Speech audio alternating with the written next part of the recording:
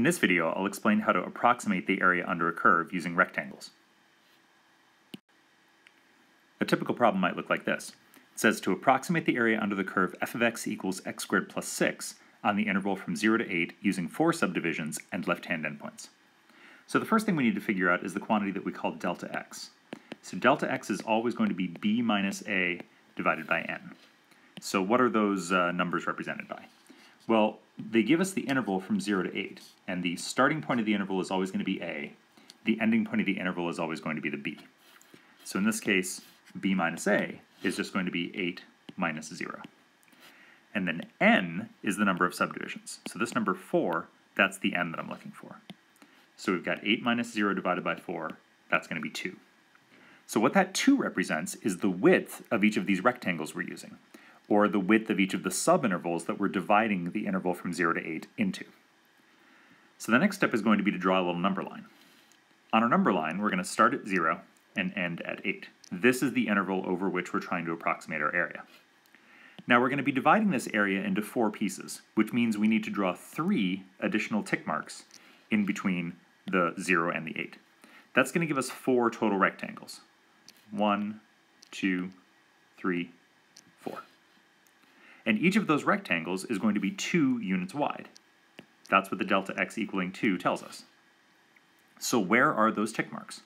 Well, if we go from 0 and increase by 2, we're going to end up at 2.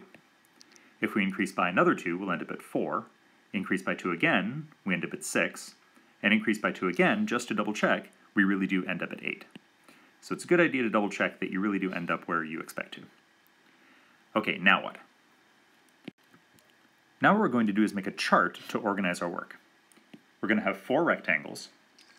So the first thing we're going to do is make our first column be the rectangle number that we're thinking about. So we'll have 4 rows in our table. 1, 2, 3, 4. Each of our rectangles is going to have a base. Each of our rectangles is going to have a height. And then base times height is going to give us area.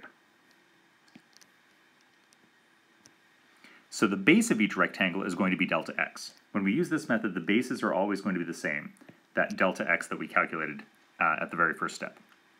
The height is going to be given by the function value. So the y values of this function are going to be the heights of these rectangles. And this is where the information that they tell us for left-hand endpoints comes into play. So the left-hand endpoint of each subinterval, so the interval from 0 to 2, the left-hand endpoint is the 0, which means plugging 0 into my function gives me the height of my first rectangle. So f of 0, my function is x squared plus 6, so that's 0 squared plus 6, which is 6. So the base of my first rectangle is 2, the height of my first rectangle is 6, so the area of my first rectangle is 2 times 6, base times height, which is 12. For my second rectangle, my second interval goes from 2 to 4. I'm again using the left-hand endpoint, so I'm going to be using the 2. So the height of my second rectangle is going to be f of 2, which is 2 squared plus 6. That's 4 plus 6, which is 10.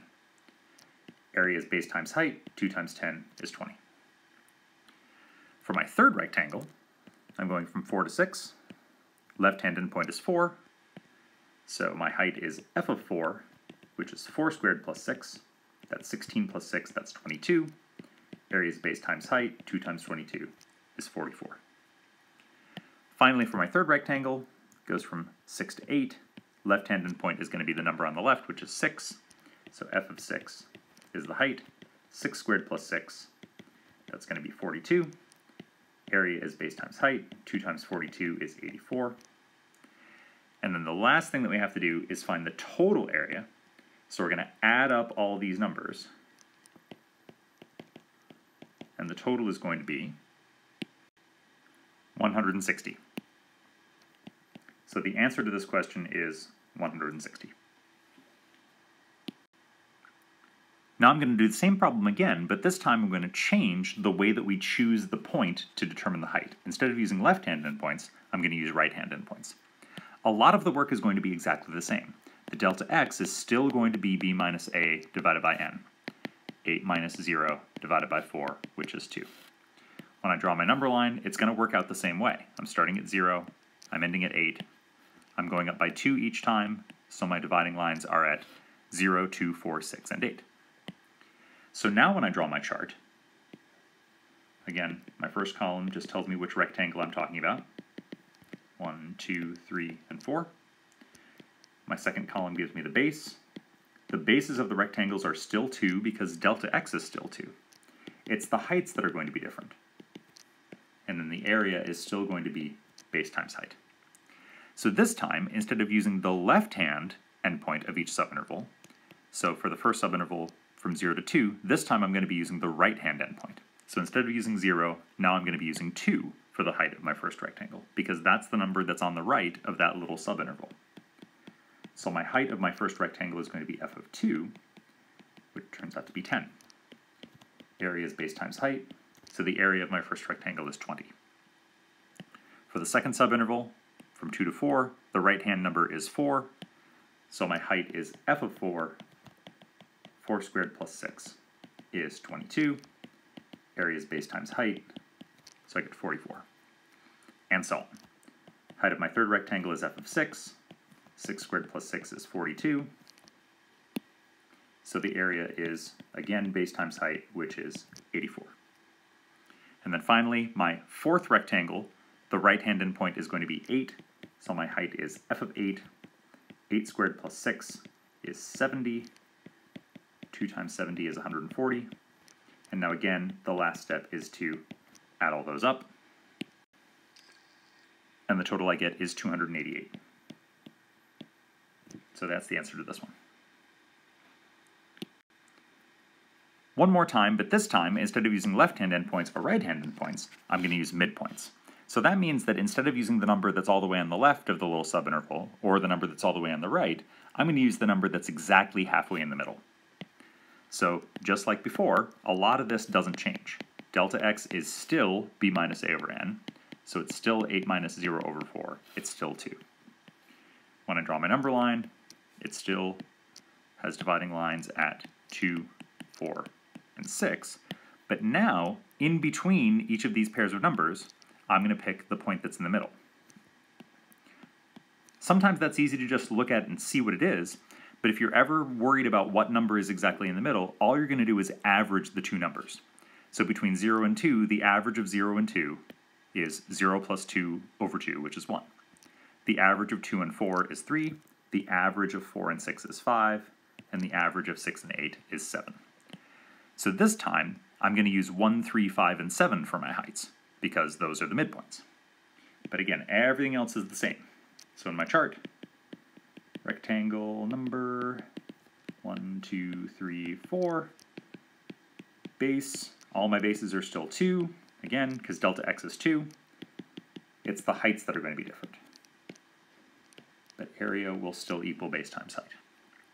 So the height of my first rectangle is going to be f of 1, which is 1 squared plus 6, which is 7.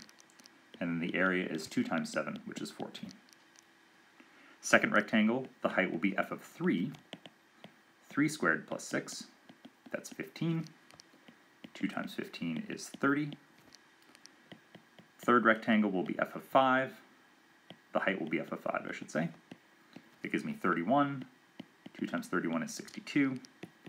And then finally, the fourth rectangle's height will be f of 7.